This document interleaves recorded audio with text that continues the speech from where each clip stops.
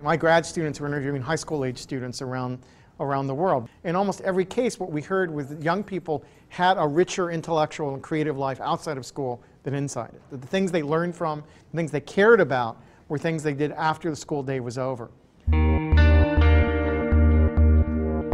Participatory culture describes a world where everyone participates, that where we take media in our own hands, where we have the capacity often to produce media, share media.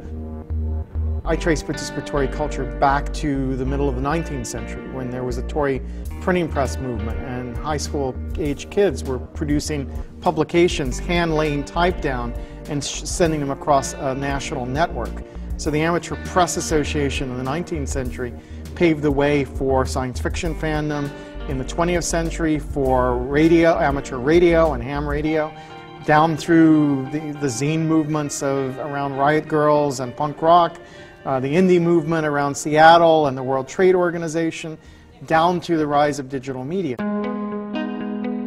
So there's a whole trajectory of examples where communities begin to produce media to share ideas among themselves and where they follow some of the practices we might associate with a folk culture. In a folk culture, media is produced not to make money. People produce media to share it with each other. When someone makes a quilt, as my grandmother used to make, people gather together. There's no expert. People are learning from each other. Skills get passed from someone who knows a little more to someone who knows a little less. It's a social mode of production. It's a gift, typically, that the quilt is given. Until fairly recently, it was not sold. It was passed on to a member of the community as the community acknowledged a ritual in their life. If we think about media on the internet, it does many of those things, right? The fan communities I've spent much of my career studying write stories not because they want to get in the industry or they want to make money, but because they love telling stories and they want to tell stories to each other. If we think about YouTube, many of the people on YouTube are producing media because there's something they vitally want to share. It might be a skateboarder who did a great stunt and had their friends record it and paste it online. It might be an amateur remix artist who saw a TV show they loved and set it to music. It could be a political commentator or someone doing a video blog to talk about their everyday life. All of that becomes part of what I'm describing as a participatory culture.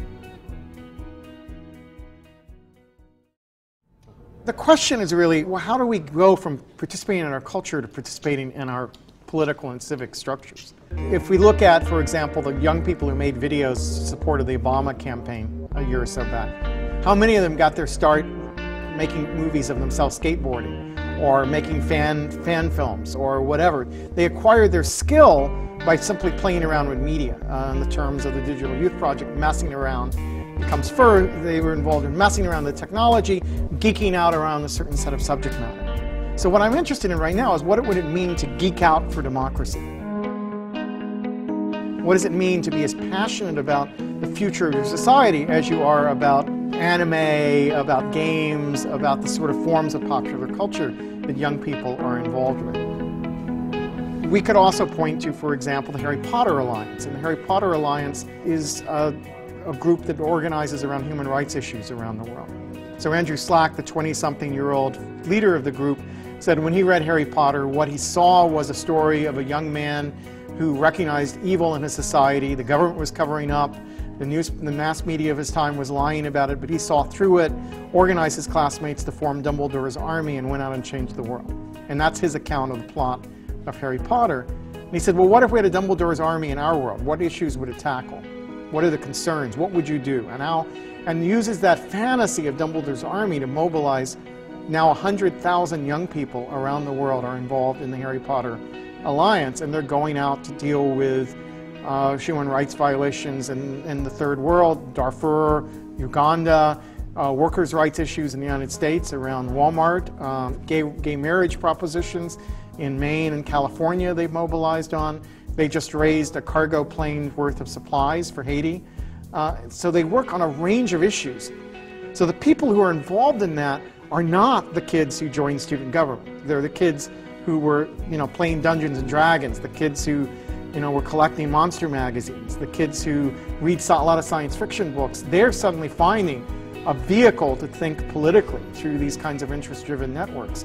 And we're seeing again and again these interest-driven networks are preparing the way for them to think of themselves as citizens in a new way, to mobilize the skills they developed as contributing to online communities and participatory culture and direct them toward changing society, changing the world.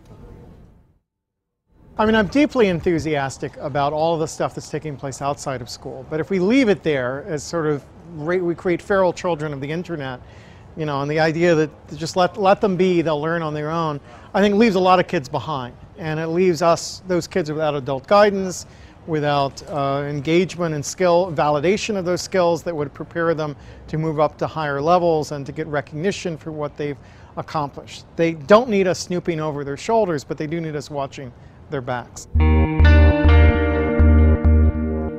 What I'm seeing is there are individual teachers out there who are incredibly innovative, dedicated, willing to explore things, willing to think in open-minded ways about the future of education. And those are the battles that are worth fighting for at this point.